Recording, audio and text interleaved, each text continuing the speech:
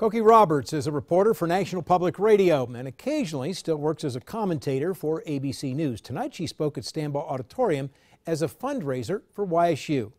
Now, before the speech, Cokie Roberts talked about politics, saying the reason traditionally Democratic places like Youngstown voted for President Trump is because white working class people who have been put out of work are feeling unmoored by the America they live in now. She also talked about the changes in being a member of the media. I can tell you this is different in every way.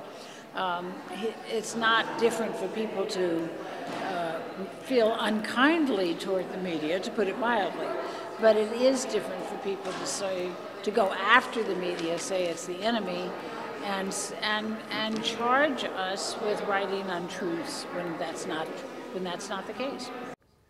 Cokie Roberts also talked about the Me Too movement and what happens from here, saying it was not just an overnight Twitter phenomenon.